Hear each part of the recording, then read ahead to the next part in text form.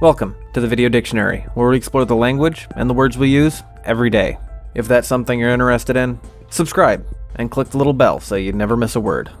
There's an opportunity I've been overlooking with this channel, and that's going to be a series on helping people build a bigger vocabulary.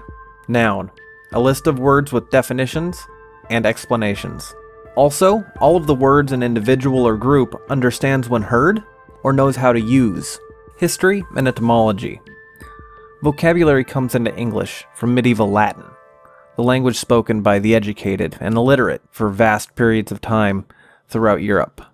In Latin, it was vocabularium, which referred to a list of words originally, which came from the Latin word vocabulum, which means name, noun, or just word. And that word came from vocare and meant name or to call, as in to get someone's attention.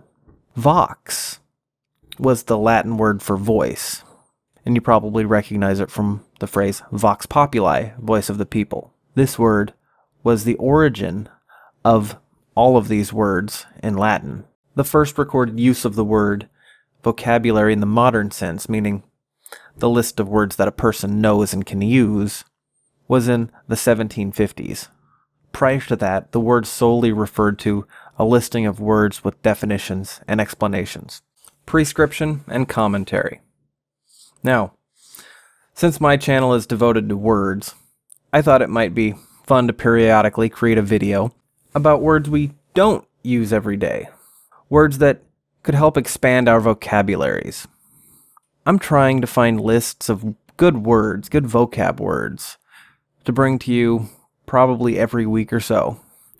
I found some good lists already, and I also came across some great techniques for learning and committing new words to memory. Some involve using etymologies and knowing the meanings of the roots in Latin and Greek.